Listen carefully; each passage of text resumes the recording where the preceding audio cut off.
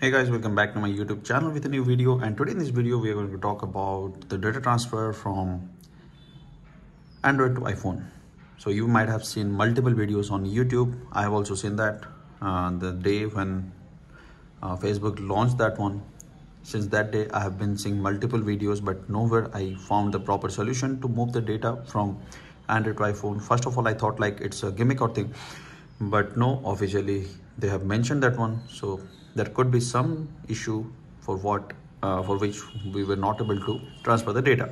So today in the morning I was just trying to install the beta version, because if you have seen the videos, they have mentioned about this is only supporting on the beta.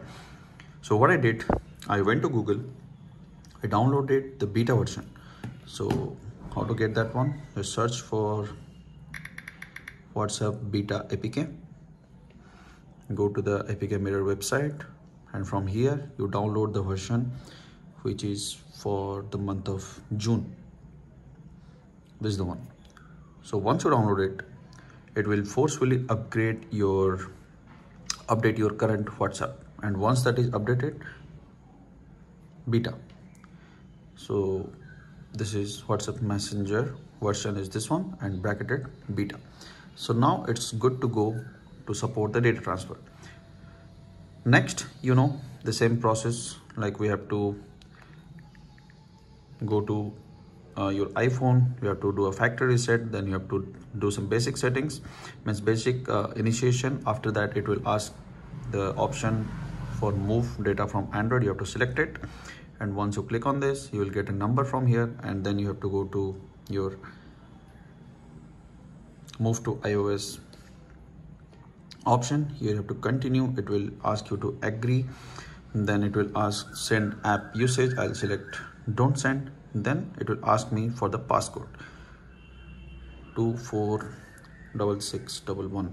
So once that is done, make sure your phones are connected to your charger, and it will ask for connect to device. I'll connect it and I'll wait for the initiation. So it's connected, and now it's preparing, and now you can see we are getting WhatsApp as an option in this. So you have to select this one. So it will ask you to move chat to iOS. Now you are good to start. So it will start preparing the data, and it will take some time. Once this is done, next steps are very easy. So you can go to your phone, all the data are transferred, then you have to just initiate that on your phone, and it will be moved from your Android to iPhone. Means the rest of the steps you can follow any other video, because it will take some time, and I don't want to waste your time, guys. So this is a quick video, guys. So hope the answer is here. You got the answer how to transfer the data with the beta, because the official one is still not supporting that one. So follow this one, and hopefully you will get the solution for this.